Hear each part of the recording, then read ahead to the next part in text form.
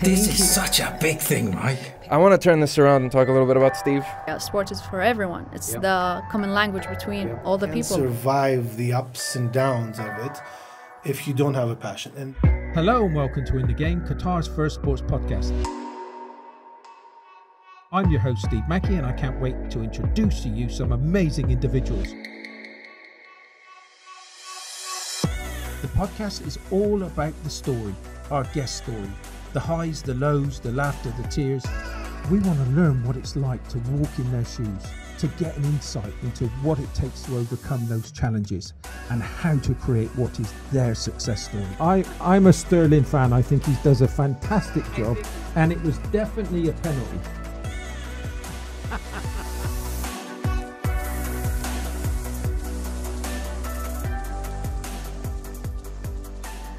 Welcome to In the Game, Qatar's first sports podcast. And as always, we've got another fantastic show and another fantastic guest. And I'm going to jump straight into, before I do, can you see the background changed? I'm back in the UK with the family after 18 months. Let's hope that this COVID period is going to go away soon. I'm glad to be back.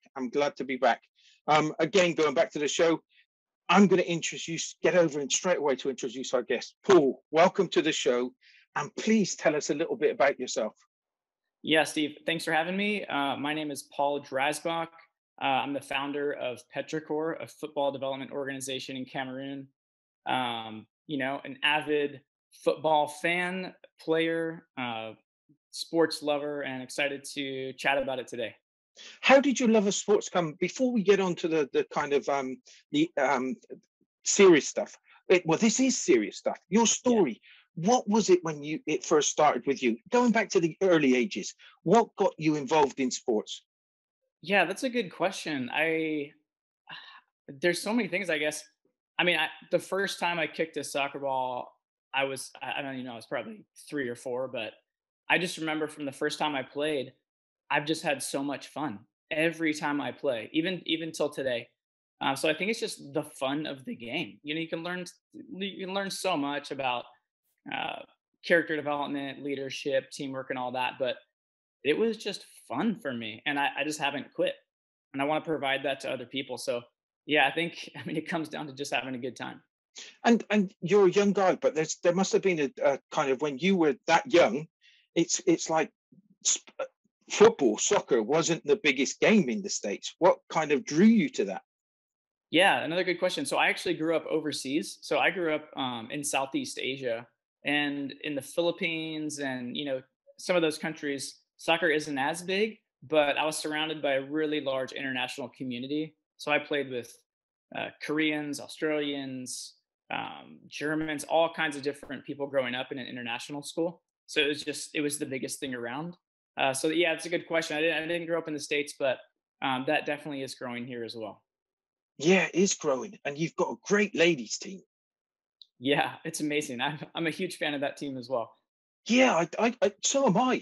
The ladies' game has come on so much. It's untrue. I say, has it ever not been there? But it's come on so much, and the skill. When we got to the semi-finals, the Americans the pipped us in the semi-finals. Mm-hmm. It was such a brilliant competition, that one.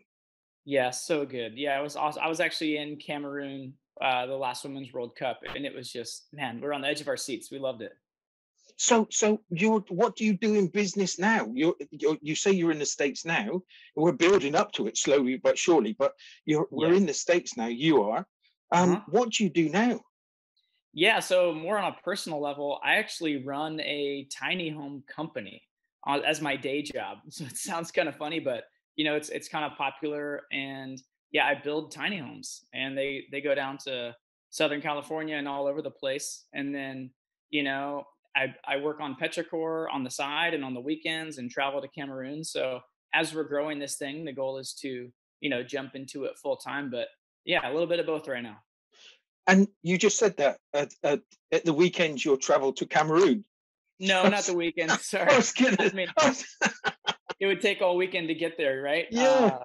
Yeah, I'm usually on calls or doing things like this or setting up meetings. I have a trip next weekend I'm excited about, but either meeting with donors or partners, lining up things like that. Yeah. And okay, so you do these tiny homes. When did that transition happen where you looked up and said, hold on a second, I'm going to Cameroon? Yeah, so I mean, thankfully, my boss is a super cool guy and super flexible, so I'm able to travel kind of when is needed. For example, next weekend going on a trip, take a day off and make it up later, or don't. He's into the whole flexibility thing, and living with purpose and having a goal behind what we're doing and spending our time with. Yeah. And what really gets me is that you're kind of, you don't have, you could have a, it looks like where you are now, you could have a really nice lifestyle. You're kind of, it looks like you've got pretty much sorted from a life perspective, but Hmm. you seem like you're pushing forward. You seem like you want to just add back. Yeah, exactly. I mean, my wife and I talk about it all the time, how thankful we are. So many people are in a rough situation right now. I mean, and growing up in third world cultures, my wife and I have I've seen a lot and recognized that, we're so fortunate, and, any way we can give back, the better, and trying to do the best we can through that is an ongoing process. But yeah, we're always pushing for more to try to make the world a little bit better and provide opportunities as best as we can. We all try, and it's one of those things that we all try to do that, right? But there's a lot of people that want to try and we do. Make a difference is making a difference. It doesn't matter at what size, just make that difference. Yeah. When you decided that you were going to go, when did it happen to you, when something happened in your life that you said, right, I'm going to Cameroon? How did that all fit into that jigsaw piece? Yeah, good question. So the other co-founder, Jordan Cohn, and I played in university together. And from the moment we, went into preseason, we met, kind of became really good friends. And since then, we knew we would use soccer somehow to make an impact. We didn't know exactly what that would look like. And 9 years later or so, he's been living in Cameroon for a while. He works at an international school there, and he gives me a call and says, "Hey, I've been coaching here for, I mean, I already knew he had been coaching, but he said, hey, some of the coaches and some of the federation folks sat him down and said, hey, can you help us create some structure and some framework around the youth development pathways and leagues, and just kind of a more clear and concise and transparent way for youth to move up through an organized system to eventually, build a good foundation." And, we've always been hesitant to jump into some kind of like cause related thing or impose what we think is best on certain causes. So, even the beginning of what we do was done well as far as we're concerned, as far as, we were asked to help something, we didn't go in and say, hey, this is how to do it. Um, so with that request, we started building out what is now Petrichor, an association of youth development pathways, community development, elite player pathways, and the like. And I want to just get some clarification on that beginning part. It's like when, and I want this especially for people that are thinking about this themselves, because you're in the States, and I want to say this, you're in the States, your friend calls you, he says, do you fancy helping me? Mhm. Most people would kind of not probably talk to him until that whole thing cooled down and that you could just sidestep it. But Yeah. you just looked at it and you said, you know something, that could be something that we're interested in. Yeah, exactly. I mean, our whole goal is to help create a model that works beyond us. And, ideally, it would be a temporary thing. We could help create a model that works. And then, we're worked out of a job and the system works and the foundation's there. I mean, that's, obviously easier said than done and takes a while. But I was more than happy to use, my education in soccer and sports management, as well as my love for, creating opportunities for kids to have a fun time playing the game. So use all that and do what I can from the States, and then occasional trips to, build what we have going on. Let's talk about that how that feeling is developed for you with what you're doing right now. Yeah. What is it that you're now working in Cameroon? What have Mhm. you created there? Yeah. So basically, the model is, instead of starting an academy, which is kind of a traditional model of a football academy, if you will, where you scout some of the best talent around, you bring them to a training facility or some kind of camp and just work with a select group of individuals and then train them on, and, hopefully get them scouted or seen at tournaments or games or trials and things like that. which is a great model for a lot of people. We realized we had more strengths in developing kind of a wider network underneath all of that. So what we did was start an association where local clubs and academies can apply to be part of our association, and through that they receive all kinds of benefits such as equipment, league development, coaches development, coaches training, all kinds of things, really to build up what they already are doing. We just wanted to support and empower who's already passionate about this in Cameroon. So we don't even have our own academy, if you will. We're more of a kind of a background organization to help build up who's already there and who has the dreams to take this forward. And how is this process? How long has this process taken so far? Yeah, so we started in 2017 and we grew fairly slow for the first few years to really test this model and like, is this even going to work? How is it going to work? Kind of work out some of the kinks. And really, the past 2 years, so that was probably the first 2 or 3 years. In the past couple of years, we've really started to become a little bit more public. Reach out to a bit more people, trying to find some more partnerships as we're onto something that's working. So, obviously next steps are, growing and expanding and adding to the team, adding academies to what we're doing. Yeah, and just some of those next steps. I've seen some of the pictures, and I saw one of those pictures that you're looking down onto all those players. Yeah, yeah. That must be. Do you have to keep on pinching yourself to realize what you've achieved so far? Yeah, it's unreal, right? Like, I mean, obviously numbers are a big deal and, working with a lot of kids is amazing. But to be honest, some of my best moments were individual moments with players where, I saw them walk into the field and the facility and just to see their smile on their face as they're walking in, playing on the best pitch they've ever played on. I mean, it's just grass, but that's better than anything they've ever played on. So, seeing them walk in, like jump in a game and just have the day of their lives, like some of those moments are what it's for me. Like I could be done after seeing that. I was like, man, we were able to help provide that for that kid. He'll never forget that. That's what it's about for us. It looks like you've got it so professional as well. The kit, it looks fantastic.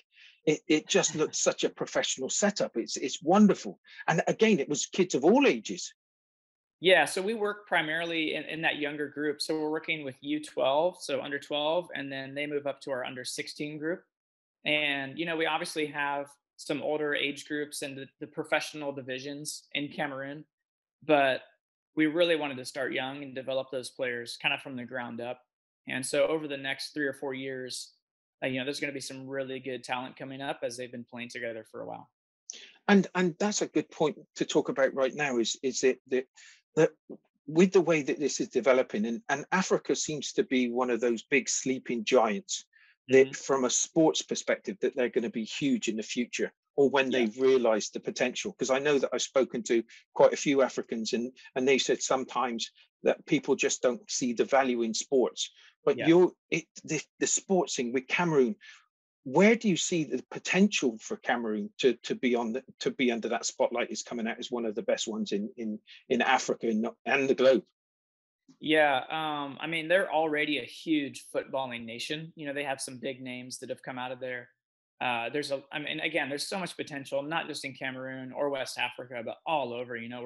We're networking with a lot of groups like us that are doing similar things all around Africa, and we're right on the edge of some really big movement, I think. I would say the biggest piece is creating that clear pathway, out or up or wherever the players are moving. Right now, it's a little bit complicated. It's a little bit corrupt. It's a little bit of a mess, right? So we're trying to create pathways that anyone can come in. They know they can trust people. They know the organization. And as you mentioned, things looking good. We put a high priority on being professional and doing the best we can, so everything's organized, everything's tight. So you know what you're getting if you come down to Cameroon or you work with us down the road. It's all done really well and above board. So as we continue to do that, hopefully, all of our clubs then do that, and it just kind of spreads throughout. And I think, the next wave of African footballers is going to be through organizations, hopefully like ours, that create transparent and fair ways for players to move out. And that's a lot of responsibility, and that's a lot of kind of going backwards and forwards. How's your wife? Is your wife behind this? Does she come with you, or does she get involved? Yeah, actually, so she's the one that did the video and all the photos you saw on the website. She's a photographer, so yeah, Whoa. she's great. She actually has been to Africa more than I have. She grew up in the Central African Republic, right next to Cameroon. So, she's probably more comfortable there than I am. So I'm again very fortunate to have a partner that's willing to jump in anywhere and do whatever. So yeah, she's great, and a big part of what the brand of Petrichor is today. And let's be honest, having a great photographer and somebody that could take films is exceptional, right? Oh my gosh, we're so lucky, man. Like, yeah, I can't believe it. I need to give her a bonus, huh? And it really is to capture those moments. And with photography, it's like I sent you just beforehand. I sent you some pictures of me taking pictures of my youngest grandchild. And photography is that you've got to take 100, 1,000 just to get that one picture that just says it all. I know, to capture that moment, right? Like, and we'd love to somehow be able to give those back to the players, whether it's on an actual printed photo or some kind of digital file, but for them to see their progress as well. I mean, their parents can put it up in their house and see a professional photo of their player. Oh dear. That's the thing with the podcast. It's like the one thing I was telling you as well before the show is that we had a lady called Mariama, and she's doing a master's in sports in Qatar, but she's from Ghana.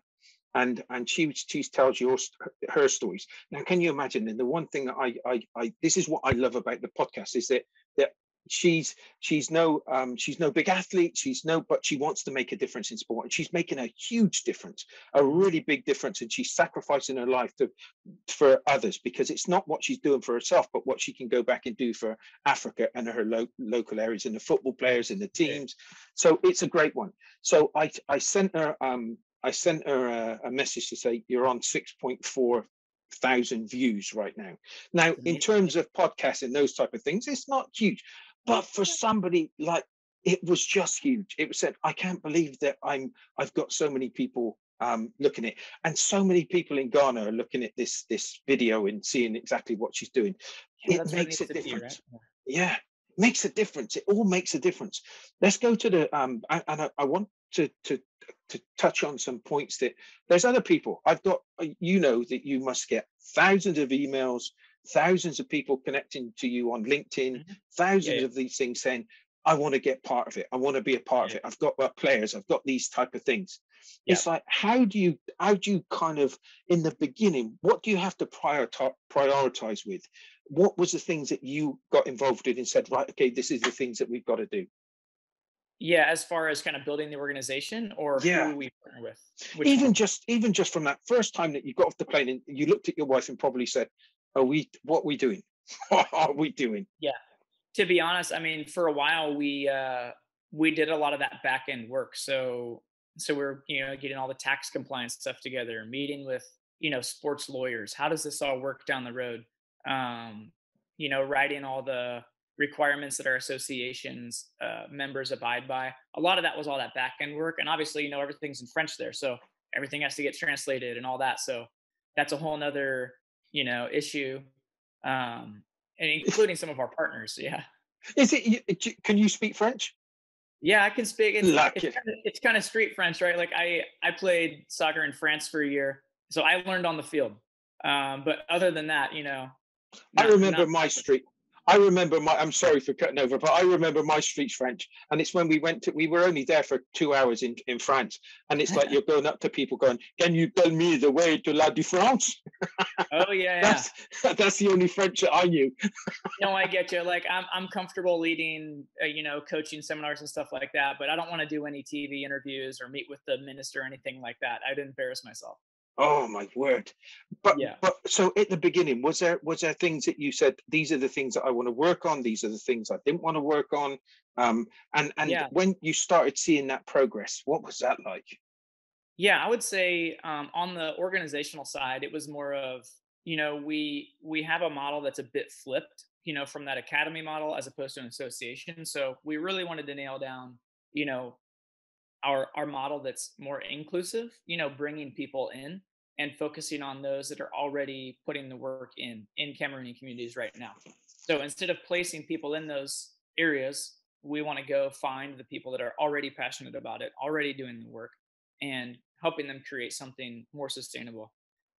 So it's more of almost like a case study, if you will, like how are we going to make this work? Because the industry is changing, tech is changing, the game is changing.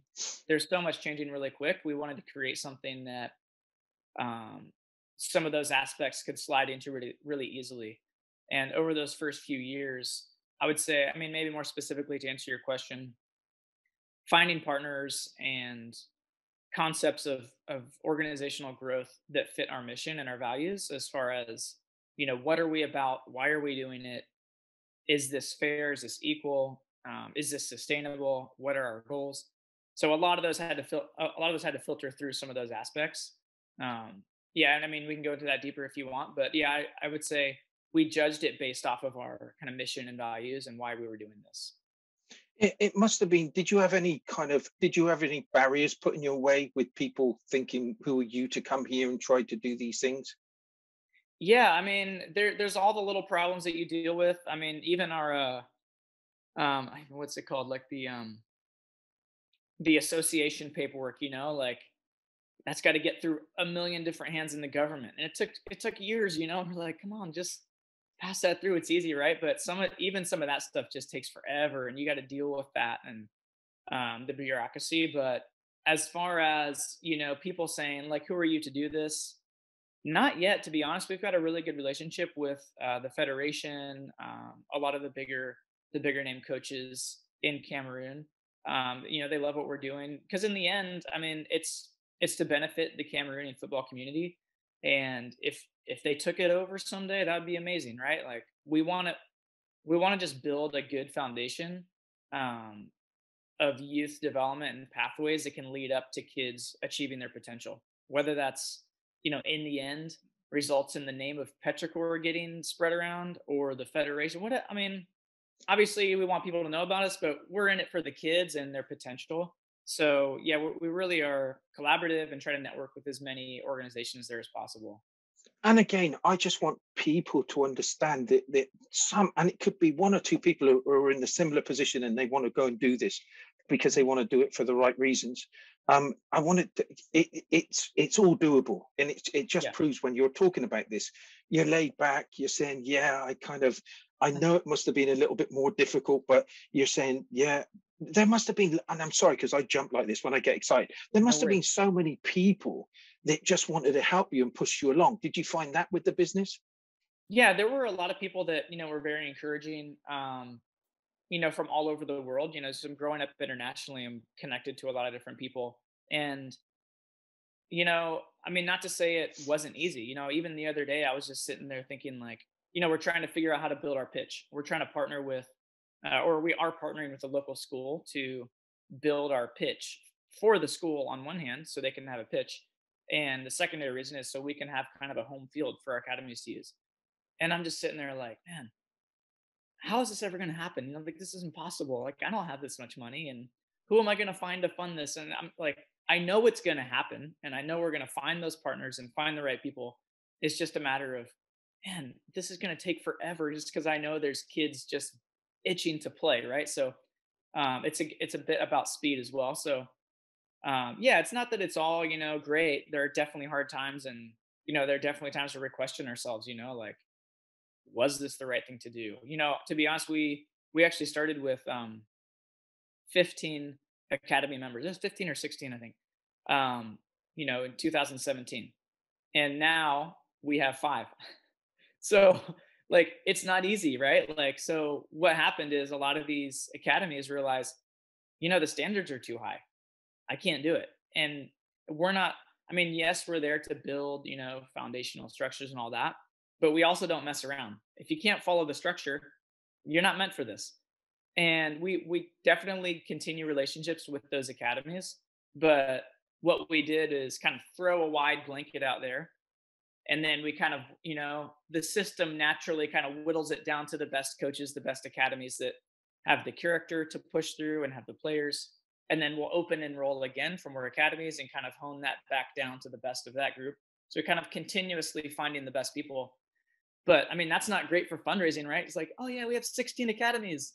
And then a year later he calls you, so how are you 16 academies? Well, we only have 5 right now. So, but it's about the quality, and you know, and how that reflects our mission and us sticking to it. So yeah, I mean, you have to explain it a bit more, but you know, we're super happy with the people we have and the growth that's going to be coming in the future. The biggest problem that you've got with that is that when you are grown, right, if you've got too many things in, it's difficult to manage. So sometimes you have to come back, because you'll find all your weakness. And it's what I like about sports and business, is that you'll find all your weaknesses too. So you'll look at those things and you'll start off thinking this is going to be amazing, but some things you'll find all the things that you weren't that great at, or somebody wasn't that great at. And one thing I do know, with especially with my business, is getting that structure right and making sure that there's procedures and there's things in place so that you can run it more better, so that when you do get it right, it grows exponentially. You can manage it because everybody fits into that structure. Yeah, you got it exactly right there. I mean, that's what we went through. You know, I mean, I'm glad it happened. You know, otherwise we wouldn't have learned some of those lessons as far as, you know, more quality programs for a smaller group of coaches. You know, we definitely learned who we were looking for, how it was going to work, how the accountability works, you know, with that many people. I mean, that was, each academy had, you know, up to 200 kids. So that's, you know, several thousand kids each week, you know, playing in communities under our association. So, you know, that was a lot to manage. So we're spread pretty thin. So now we kind of know to grow a bit more slowly and responsibly so we can serve the academies in our association the best that we can. No, that is it. It sounds perfect, and I know Nusi Bincitu. She got in contact with me and she said, "You just got to have an interview with Paul because he's Yeah, fantastic." she's been great. Yeah, thank you for that. I mean, shout out to her too. She's, you know, we were looking for someone to kind of help promote our name a bit around, you know, the African continent and some of the different football outlets, and you know, she's been amazing. So hopefully we can continue to work with her. But yeah. Oh, she's fantastic, and I remember interviewing her and what she does, which is just unbelievable. And it's just I kind of say to people, when people say, "Oh, the world's in terrible shape," not when there's people like you and Nusi. When you've got people like that, then you've got good people that's going to look after that world just right. As you said, you've got 5 academies, 6 academies, 200 in each. There's how many differences are you making right there? And let's go on to the students. What differences do you make for those, do you believe? Yeah, I mean, I would say, I mean, the biggest thing that always comes to mind is mainly from what I've seen, you know, on the ground there, is just confidence building, especially for the girls. So we've slowly, or I guess kind of quickly, really in the last few years, become the one of the largest girls development initiatives in Cameroon. So our program is growing very quickly on the girls' side, and you know, we're trying to keep up with it. We're trying to get, you know, all the right people in place to provide for this level of talent of the girls.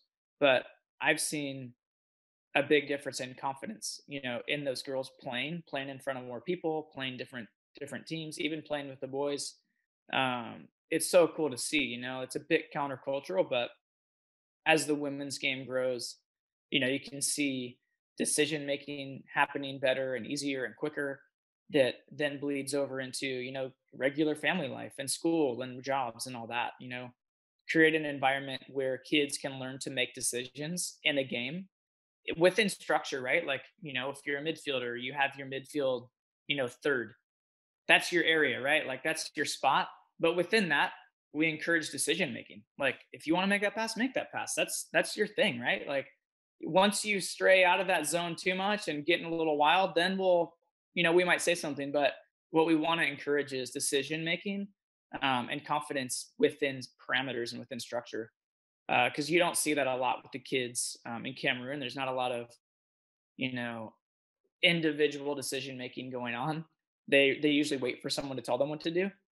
Even in the coaching in the game of football, you know, you see a game and they're either getting yelled at for something or told what to do. We want to help coach in a way that allows space for them to make their own decisions and then learn from that, because that's life, right? You know, like, you know, that kid's probably not going to become a professional, but he's going to learn how to make a decision and learn how to grow from a mistake that will take him through life. You know, that lesson. You know what I like, and I was in the forces, and what I like is the discipline that sports gives you.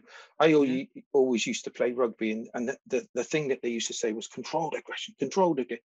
You channel that spirit, you channel that into your game, and there were so many things that it taught you as a young child that probably last with you for ages. Your lifetime, in fact, it'll always stay with you. And as you said, when you're building people with a team and you're giving them discipline and you're giving them the belief, it's like as a consultant, sometimes you go into places and you say, I'm going to show you how to make your business better. You can't do that, because people would just close the doors down to look up and say, what are you going to tell me about my business? I've been here 20 years and you're going to tell me what to do. It's like, but can you imagine when you do that with kids? It's like you've got to earn that respect. You've got to show them how to take those steps, and then you're going to tell them what they're going to do and how they're going to feel. And once they start believing in you, they'll even listen even more, and they'll grow even more as an individual. But the great thing is they'll give it to their teammates as well. They'll make sure that community of their team, of people around them, are going to be on that level too. And that's exactly what I see with your stuff. That it must be a wonderful, wonderful feeling for you all. Yeah, I mean that's a dream come true, really, when you start to see that work on the field and hopefully in the communities. We try to develop as many relationships as we can with the players' families, because as these kids start with us, they're 11-year-olds, 10-year-olds sometimes. They're really young, so we really want to create strong relationships with the families. One for trust and then safety and all that. So have them come out to the field, create more of a support around the youth team. And then we get to know that kid and his family the whole journey through, to ultimately, hopefully prepare that player for a good trial somewhere, or his debut on a first team, whatever that might look like. We see a lot of lack of the back end support, if you will, for players that aren't prepared well. They might have all the talent in the world, but once they get in a certain position and don't have that support network behind them, eventually that's going to crumble, and so we're trying to kind of build up that player on a more holistic level, I guess. And a lot of that is relationship and trust over the years to really build those decision making aspects, and confidence building, and just the relationship with the parents too, that trust. Look, I look back to my time when I was a young kid, and the people that stand out in my mind is people like yourself, that give you the belief that you can do it, you can achieve it. And I'm 54 now, but it's like with the kids, you've got such a role to play, because even with my kids, they're not always going to listen to you. Even when they get older, they're going to do what they want to do. But if you can put something in, I'm not worthy. If you're going to help me with my parenting skills, I'm not going to throw it all onto you. But if you can in your way put some discipline into their lives, put some kind of structure in the ways that's going to build them they may not be footballers, but they may be somebody special, because they taught them all the things that they should be respecting. And that's a really wonderful feeling. Where do you want to go from here? So you're at this stage now. What's your next ambitions? What's your next focus? Yeah, I would say, a couple things are, really continue to grow the girls program. It's a great time in history. I mean, it's about time for a lot of that to grow. So we're really excited about providing more and more opportunities to the girls side, all the way down through, the U12 level up to, Division 1 in Cameroon, and beyond, hopefully. But, our next steps would be create more of a league, a more developed league for youth in Cameroon. So right now, there's not much that exists. There's tournaments. Often, they vary on the size and importance, but often teams will just train for whatever, 3 months, 6 months, and then they'll go play at a tournament, and that's it. And maybe a few months later, they might get back together and start training again. But we really want to create kind of a league with, a season. Just make this a little bit more organized. It doesn't have to be any more serious. But just create a regular season where players are playing more often, day in, day out, getting to know their coaches, their teams. And that's on two levels. We split what we do into two ways. One is our community side, and the other one is elite. So the community side is more based on providing free programs and weekend tournaments for kids, creating leagues and really just excitement around the game and organizing that in communities. We also do a lot of free, like different coaches education courses, giving away equipment, kind of the community development side. And then the elite level would be, some of the best players in our programs have the opportunity to move up the ranks through one of our clubs. And, the goal would be to play in those higher divisions. And, those would be the players we would have a lot of profiles for. We're keeping all the data on those players as they grow and move through their career. But, they're talented, man. I'm not worthy to coach it. We need some good coaches to come over there, and even within Cameroon to really take these kids to their highest potential. They're 12, 13, 14 years old and just amazing. Like the natural talent. We've got a few that have that drive. That difference where you clearly have it. So if you can stick with it, so really trying to provide the adequate pathway and networks and partners to give that player the best shot. So yeah, I would say kind of on the community side, building that community interest, and then on the elite side, providing the best opportunities we can for the players that are doing really well. I'm going to try and to introduce you to a few more people that would really like to get involved in some way. Great. Train Effective is one. traineffective.com. Have a look at it. It's pretty special. I'm going to get you involved with Nick and see how they can run this program with because he's teamed up with one of his big investors is Rio Ferdinand, and okay. They've done some amazing things just with an application. I don't know if that's going to be possible, but they've got a great training application where to the highest level. And what they've done was it specifically for this to go into places in Africa to be able to kind of help and develop. So I'll put you in touch with him because he's a great guy. So, but is there any other people that you're looking for right now that to kind of come in and help? Yeah, I mean, like everyone else, right? We're looking for funding partners. We have a bit of a sustainability plan. So in the next few years, we're hoping that this model kind of turns over and works on its own. But to get to that spot, we need some help with building the pitch, with growing our programs, even funding trips for these girls. We have a bit of a dream to take the youth girls to the Women's Africa Cup in Morocco next fall and host like a mini girls tournament alongside of the women's tournament. So how cool that would be to host a youth girls tournament alongside of the game, and then hopefully take them to a few games to show them, who are your role models, and so help with some of that kind of stuff. But I would say really just funding at this point. We're working with a few different quality sports agencies as far as how to set up the player pathway, who's looking for what types of players. But I mean, honestly, I always love chatting with whoever and however we can help as well. We'd love to connect anyone we can.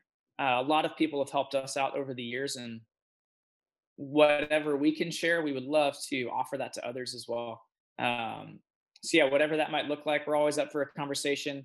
We always say yes until something doesn't work out. So, keep the intros going, and we'll connect at our end as much as possible as well. I'm hoping for this COVID to be under control by next year. If that's the case, then what we'll do is we'll put a trip together where I could take you around to where we did for some students from London, but we'll do some with some Cameroon of your academy players and all that kind of stuff, and we'll bring a group over and we'll take them around to all the stadiums and all the training facilities here. And you can see what is that? I can't remember who it was. Someone talked to us about that.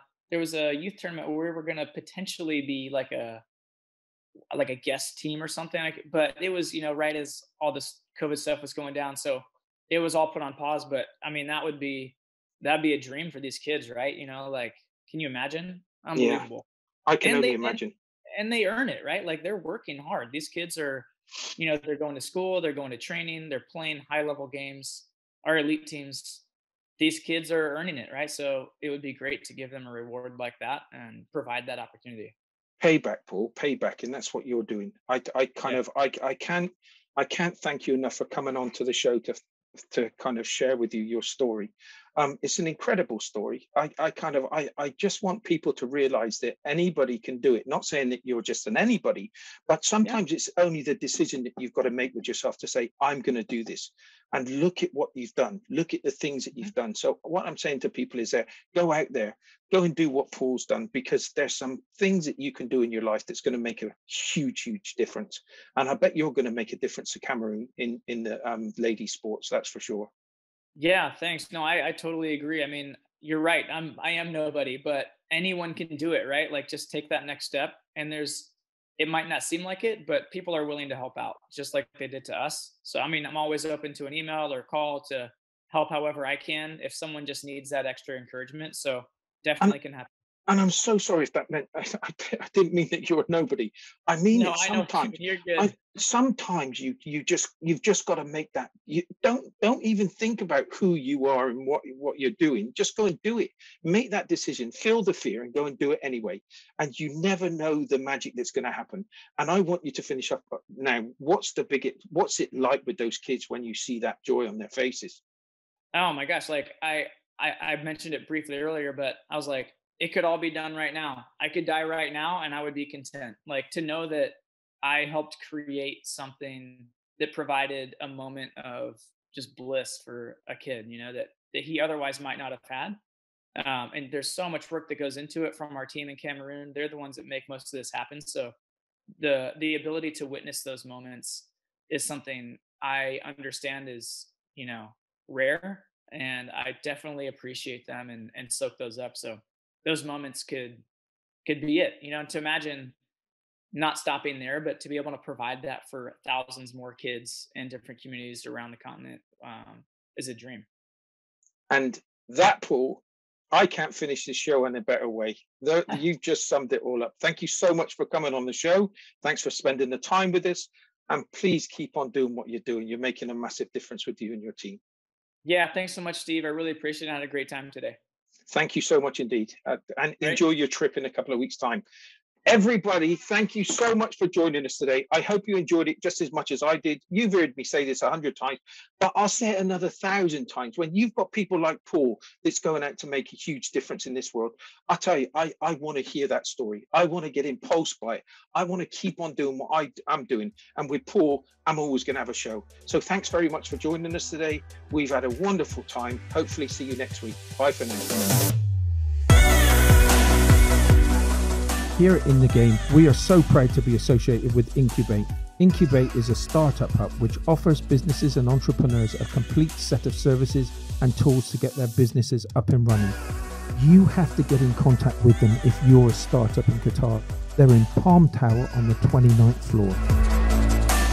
Everyone, thanks for listening, but please make sure you give us a comment or like us on your favorite podcast app.